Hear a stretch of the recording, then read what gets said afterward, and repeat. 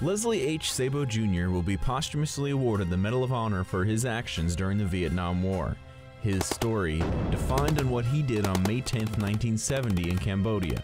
But the story of who he was and where he came from begins in Hungary. In 1944, my parents left Hungary because the Russian army was coming into Hungary, and they escaped to Austria. The younger of two boys, Leslie was born in Austria in 1948.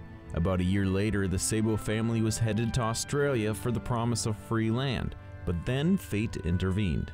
I had the whooping coughs, and we were quarantined, and the boat to Australia sailed. The next available transport out of Austria was to the United States. And so we came to this country. My brother was 2 years old, and I was 6.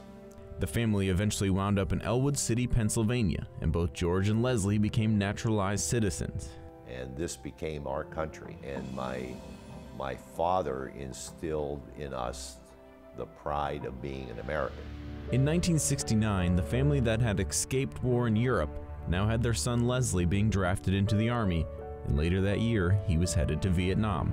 You know, we were all very, very nervous about him going to Vietnam.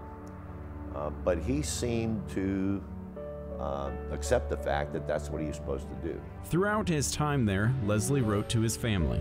Most of his letters was not to worry us, and that was kind of the way he was. Nearly 42 years after his death, the memories of losing Leslie are here again.